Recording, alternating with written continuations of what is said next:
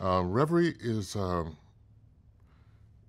story about people being able to go in and live their dreams, see loved ones, you know, react like a spy, play a spy, play a famous football player, have dinner with Mandela, or the Kennedys, or just about anything. You can even recreate an evening or a golf match with the President Obama.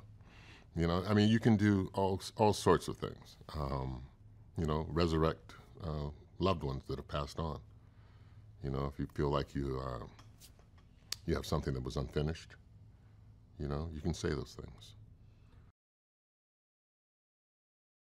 Mara works for me as a hostage negotiator when I was with the police. She's very good at what she does. She's a graduate of Stanford in behavioral sciences.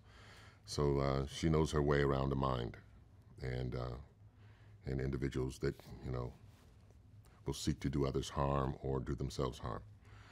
So I enlist her help after she has suffered a pretty severe tragedy, the loss of her sister and her niece and her brother-in-law.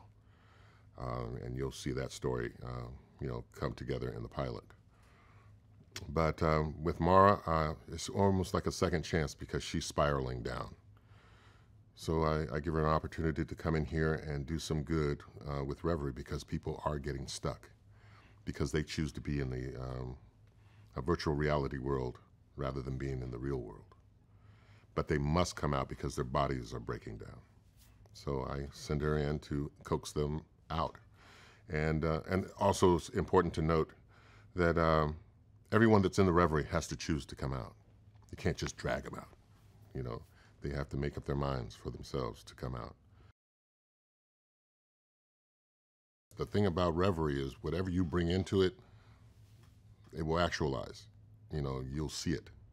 It will manifest in some way. And that's one of the things Charlie is on guard for.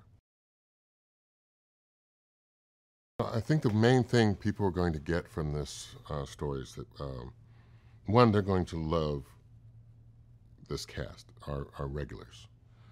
But it's a very guest star driven show. So they're going to really love and get into and understand what their reveries might be by watching these seemingly innocent civilians come in and create their own.